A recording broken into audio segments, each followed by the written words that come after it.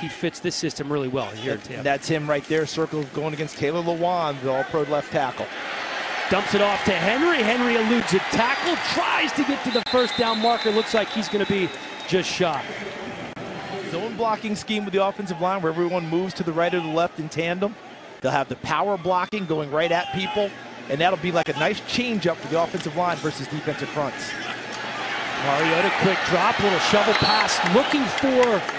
And that was a bad call. They try to ease them to the ground on 3rd and 9. Here, looking deep for Davis, but that was not exactly in the vicinity. Up-tempo offense. Mariota swings it out to Lewis. Lewis finds some room, picks up the first down. I have a feeling we're going to be seeing a lot of that from the Titans offense this year.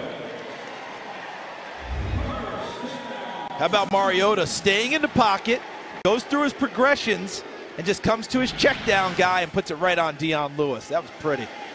Again, tempo on offense. 2 wide receivers to the bottom of your screen. Oh! Almost caught and then almost picked off.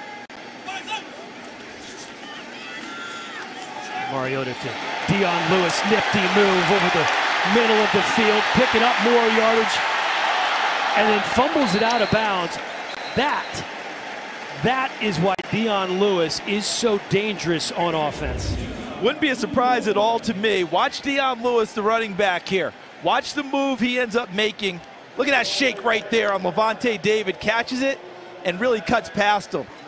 Corey Curtis, do you think that Dion Lewis could possibly catch? He's going to catch 50 balls. When you look at what the Rams did last year with 80 receptions plus for Todd Gurley, and you look at the last 2 years in Atlanta, what they've done last year of backs who carried for 150 times or more, he led the league with 4.93 yards a carry. And how about another guy with some wheels? K1 Taylor taking it to the house. Touchdown Titans. 47.